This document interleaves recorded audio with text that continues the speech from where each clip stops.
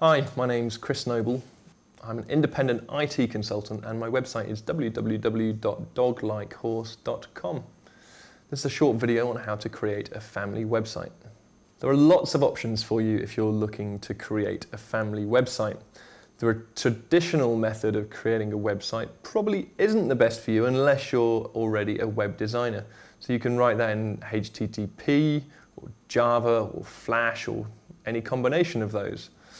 If you're looking for something a bit easier, there are now lots of options out there. One thing not to overlook is creating a Facebook site for your family. Facebook doesn't have to just be individuals, it can be entire families as well. So if you're looking for a place for you all as a family to share pictures and comments and stories, Facebook might just be the place for you.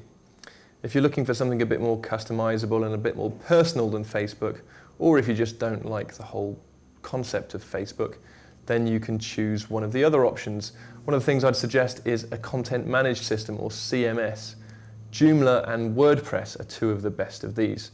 Now, Joomla, it tends to be more flashy and more graphics intensive and better for things like photography and video.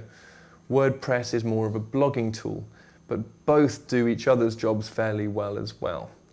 WordPress probably has more free themes than Joomla, and you can easily get a WordPress blog for free at wordpress.com.